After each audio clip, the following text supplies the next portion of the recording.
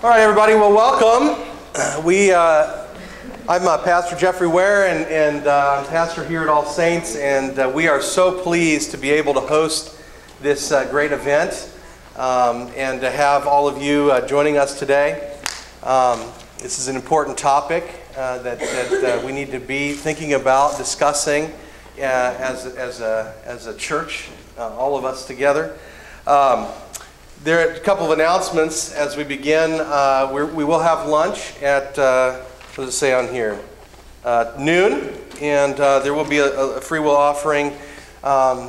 Just to let you know, that's to cover the expenses of putting this on, so your gifts, donations are greatly appreciated, so we can continue to do this. What do you write on it? What do you check? All Saints Lutheran Church, if you're going to write a check, yes. Dr. Weinrich is a much-loved professor. Those of us who attended seminary at Concordia Theological Seminary in Fort Wayne, I can say this, in all of my time studying history prior to going to the seminary, history had been for me facts, figures, and places, and names and dates. Yeah. Being in Dr. Weinrich's class opened up a whole new world to me, as he not only taught us about all of those things, but made these connections, helped us understand the why, the theological thought that was behind different movements in the history of the church. And it was simultaneously one of the most difficult classes I ever had, but one of the most enjoyable. And so it was a great blessing. Before I welcome him up here, I would like to open up with a little devotion. If you have hymnals there, if you want to turn in your hymnals to page 285, we'll have a little opening prayer, responsive prayer 2.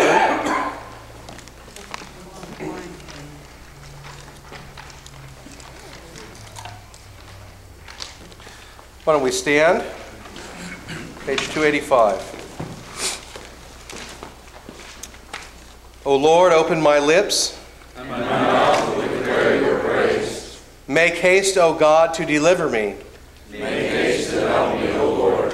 Glory be to the Father, and to the Son, and to the Holy Spirit, as it was in the beginning, is now, and will be forever. Amen. You may be seated.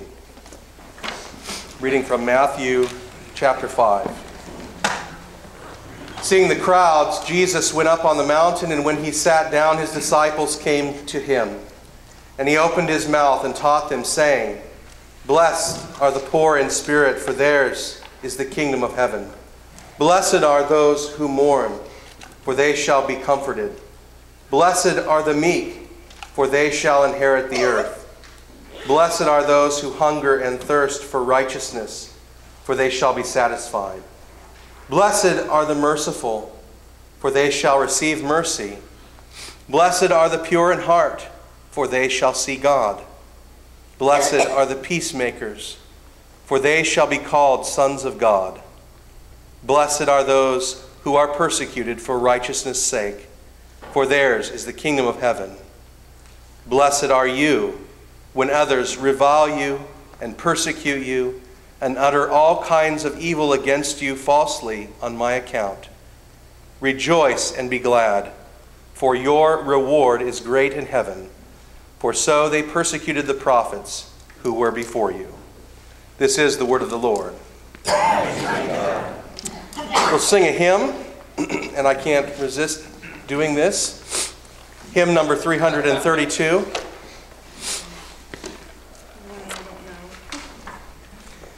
And as it was in the days when I was in Dr. Weinrich's class, we will all stand to sing the hymn. You still have it memorized? Do you? Yeah. Different text. I didn't pick it. We sing. Savior of the nations, come. Virgin Son, make here your home. Marvel now, O heaven and earth, that the Lord chose such a birth.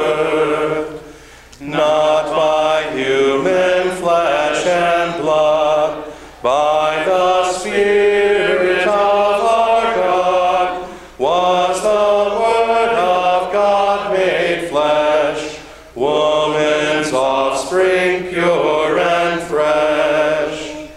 Here a maid was found with child, yet remained a virgin mild. In her womb this truth was shown, God was there upon his throne.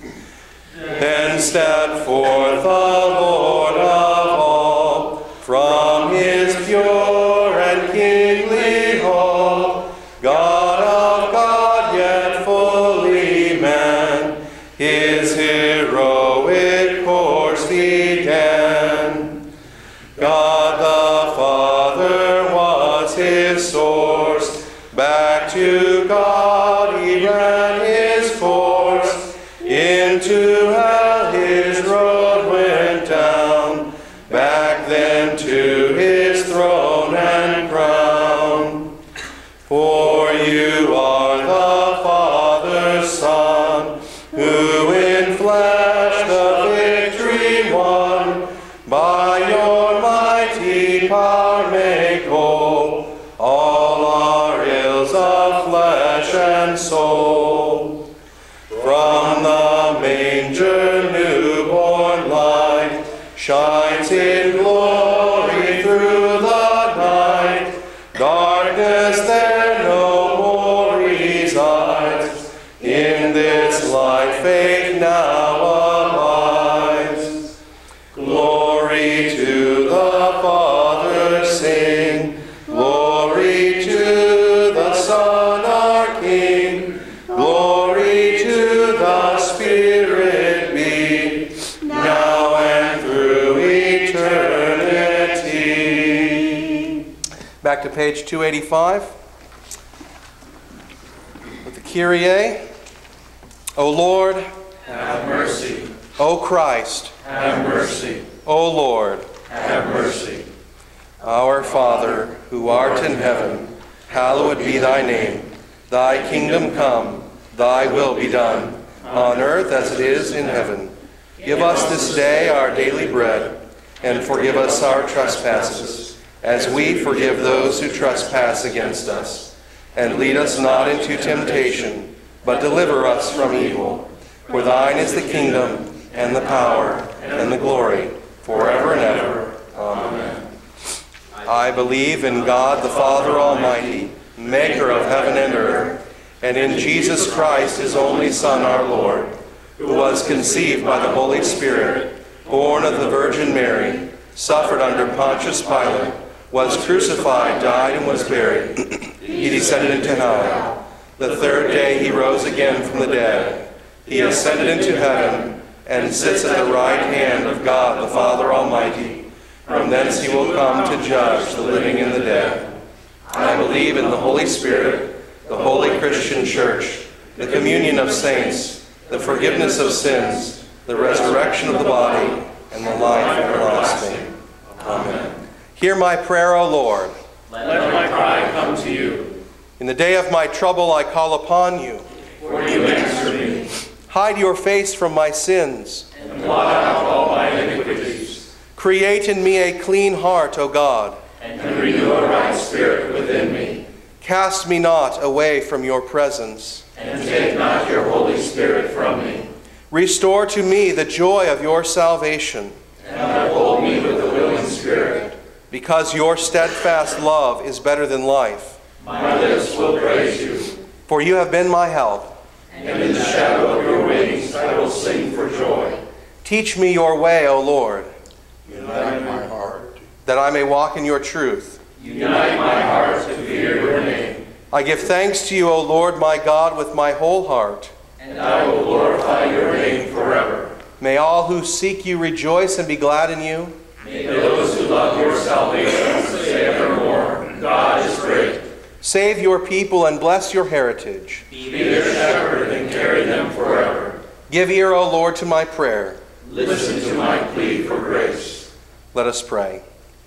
I thank you, my heavenly Father, through Jesus Christ, your dear Son, that you have kept me this night from all harm and danger. And I pray that you would keep me this day also from sin and every evil, that all my doings in life may please you. For into your hands I commend myself, my body and soul, and all things. Let your holy angel be with me, that the evil foe may have no power over me. Amen. Let us bless the Lord. Thanks be to God. The Lord bless us, defend us from all evil, and bring us to everlasting life. Amen. You may be seated. Let's welcome Dr. Weinrich.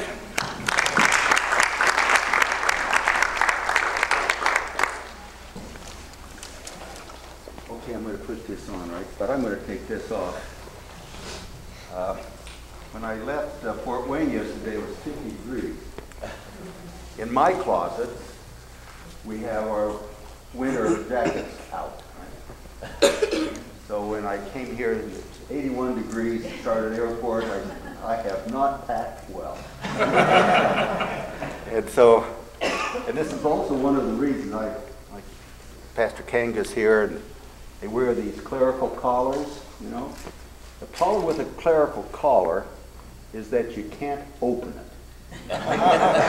So I'm going to open my collar and take this tie off, but it's hot. And so there I am, all right? All right. We can turn on the AC. Is anybody? No, that's all right. If I really start dripping sweat, turn it on. Whoops. All right, just take it out here. I'm going to...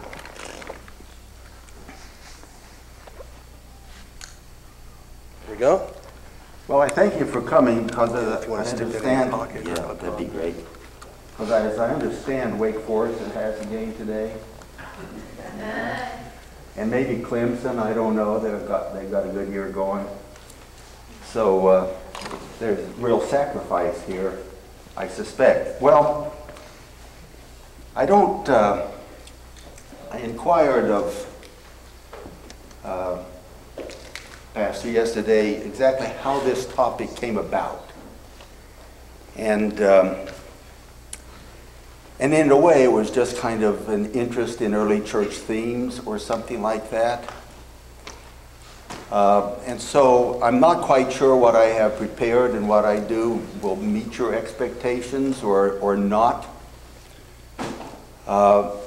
My own doctoral studies at the University of Basel in Switzerland happened to be on early Christian martyr texts. And so I think in many ways maybe that commended me to Pastor Ware. Nonetheless, be that as it may be, I think it is equally clear that the West has moved into a very distinctly post-Christian context. And it has done so in ways that, in my judgment, reflect what might be called macro-historical movements. You're not going back. There's no recapturing the Christendom of the Middle Ages.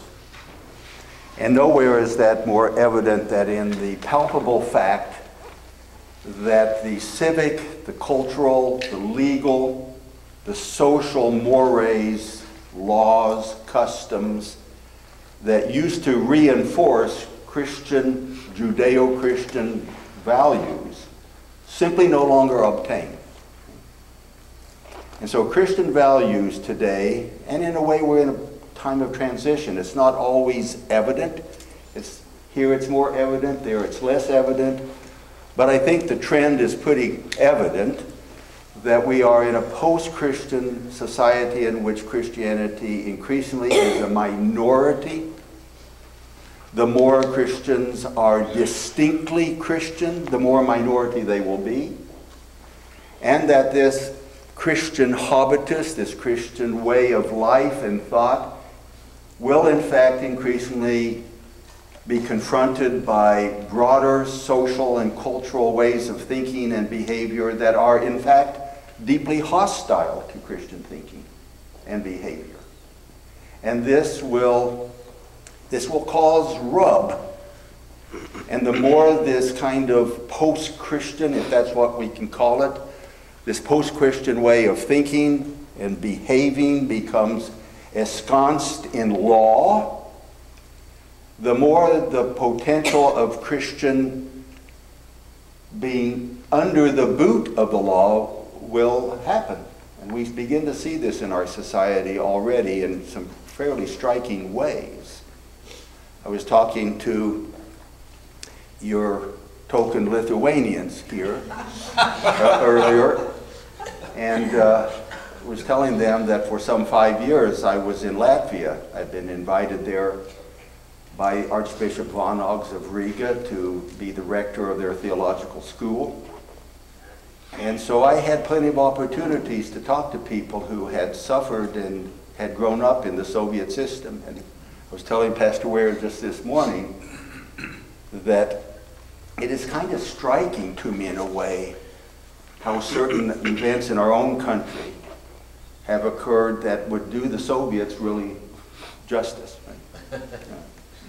You had a lady, for example, in Washington State, another one in Oregon, who did not want to participate by way of baking a cake or arranging flowers for a same-sex wedding. And they were destroyed financially by state power. Not baking a cake for a same-sex wedding cost one lady $140,000. Destroyed her business, destroyed her personal financial reality. That's intimidation. And that's oftentimes how it happens. A person is crushed, others are intimidated to fall in line. So I think we are moving into a time in which we begin to have to think about the potential that the experience of the early church may well be our own experience. It's not as far away perhaps as we think. Given the recent Supreme Court case of June 30th of this year, in which same-sex marriage was again recognized as a constitutional right, you may be aware that Justice Kennedy, who wrote the majority opinion, actually explicitly asked the Solicitor General of the United States whether, should the same-sex marriages be recognized, whether the tax-exempt status of church schools, church buildings such as this, who refuse to fall in line might in fact become an issue. And the Solicitor General openly acknowledged it will become an issue. 3 weeks ago, I was with a conference in Michigan on religious liberty and was talking to a man who frequently attends various strategy sessions, even with senators and congressmen. And he reported that they were saying that that issue, in fact, is being openly discussed in the halls of Congress. It's not in committee yet or anything like that. But you might just want to begin to make some contingency thoughts as to what might happen if that kind of thing comes down the pike. It's by no means a strange happening. That's exactly what has happened, for example, in certain cases in Canada. But I'm kind of divided in my presentation between some reflections on early Christian martyr texts, and then maybe in the afternoon a little more freewheeling about exactly what is the character of the conceptual, philosophical threat, the contours of the threat that we face, and why that is in fact a Christian problem. The early Christians, of course, faced by and large the Roman reality. And the Roman reality thought of virtually everything as divine. You couldn't travel more than a mile without having mile markers along with deity, sacrificial little altars. The Romans were incredibly religious. And this called into question fundamental Christian understandings. So what I'd like to do in the first part of the day, and a little bit out of my usual teaching style, because I will be recurring primarily to my prepared manuscript in this case, is simply to try to lay bare to you what was actually the understanding of reality that the early Christian martyrs were working with that caused them not to sacrifice to the emperor's genius and indeed to assume to themselves a martyr's death. Because when you lay your life on the line, unless it's maybe like a soldier, but there's some ultimate commitments there. And for the early Christian martyr, what was that ultimate commitment? And what was the theological and real foundation and basis for this reality that demanded that you not apostatize? What was actually the self-identity of the martyr that basically called into question that identity if they do not submit to martyrdom? So these are some of the things I'd just like to lay out for you, and in doing so refer to some early Christian martyr texts. Right? And mind you, I don't mind questions or anything. If I don't make something clear or you have questions, comments, I don't mind being interrupted. That hymn, by the way, that we sang, Savior of the Nations Come, attributed to Bishop Ambrose of Milan, the reason Jeff chose that is that I required that all my students in early church history memorize that hymn, right?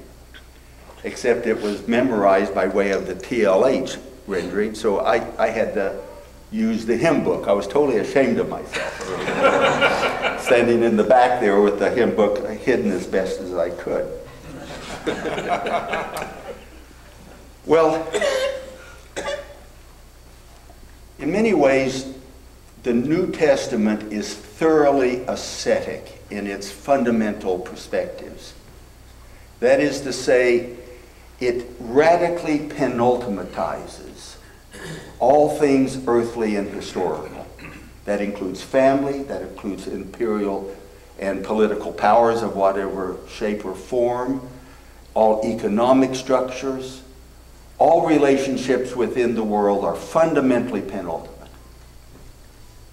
And the more one might get inside the New Testament witness as well, the more the martyrological undertones of the text can also be recognized. So we'll begin with such a text, namely John 15:20, which is in the upper room. The place of communion in the body and blood, the body of Christ, where Jesus gave his last instructions to those who would be his disciples. He said, "A slave is not greater than his Lord. If they persecute me, they will also persecute you." In these words, Jesus foretells, even as he forewarns, that we live in the last days. Later in the Gospel of John, we are told that when Jesus received the sour wine, he said, "It is finished," tetelestai. It doesn't mean, thank God this is over. It means, in this death, the purposes of God have received their complete and consummated form. It's a very important Johannine claim of Jesus' words, tetelestai. That which God purposed for man from the beginning is now and herein completed and consummated. And it is important to note that this tetelestai is associated with his death, not with his resurrection. And so the resurrection of Jesus was not something that placed the death of Christ into the past. The resurrection did not penultimatize the cross. It rather revealed the content of the cross. Some of these guys who had me for early church, and Pastor Ware is very kind in saying that it wasn't just a matter of dates and place names and so forth, but fundamental why.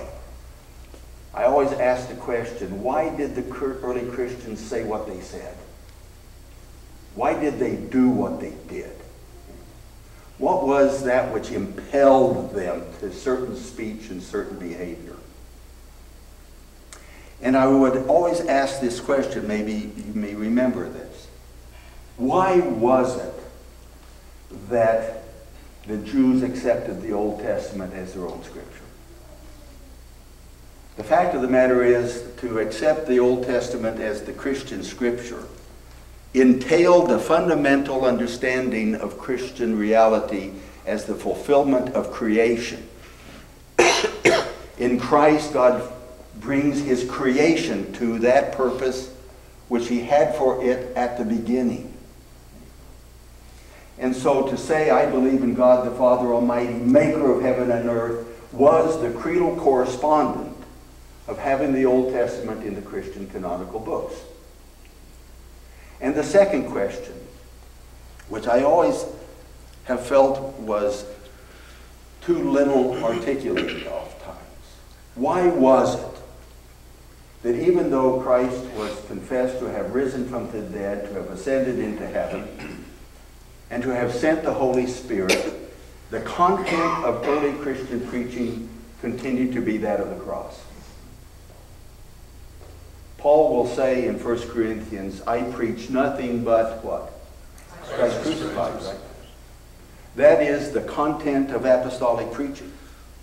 And apostolic preaching, or apostolicity as such, was a function of Jesus as Lord. The apostles were sent out from the Lord Jesus. And so what characterized the apostle in his own personal identity, as well as his own proclamation, that was of the Lord. It was the manifestation and revelation of how the Lord Jesus is Lord. Right? What is the form, the shape of Jesus' lordship? Or if you want, what actually was the form and shape of divine majesty? In what form does God assume in us that bespeaks his presence as the one who has victored over death and sin? Early Christian texts concerning martyrdom are an answer and a crucial answer to this question. Because the martyr was not understood to be a victim of adverse fate. Bad luck perpetua. The martyr was not understood to be simply the victim of circumstances. The martyr was, in fact, when everything was said and done, the martyr was the manifestation of the crucified, risen Jesus. Now I'll mention this later on in this text, but from the beginning, okay, I have blue chalk here, I have white chalk here, and some other color chalk there. Okay? The white is best, and it's also shortest. Right? So that means I can't use the black word too often. You didn't bring any chalk with you, did you, ma'am? Okay. I'm very sorry for that, because I could have used it, I suspect. The Greek word for martyr is martus, which means witness. The martus word group arises out of the courtroom. And so a martyria,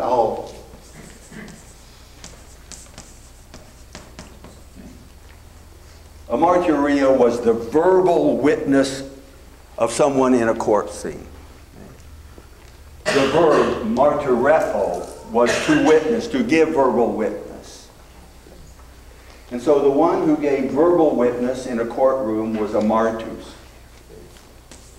That's exactly where we get the word martyr. Now what happens, and this takes place within the 2nd century, so very, very early, and one can already see the antecedents of this in the New Testament itself. what happens is that the martyr or the martyria is no longer the verbal witness.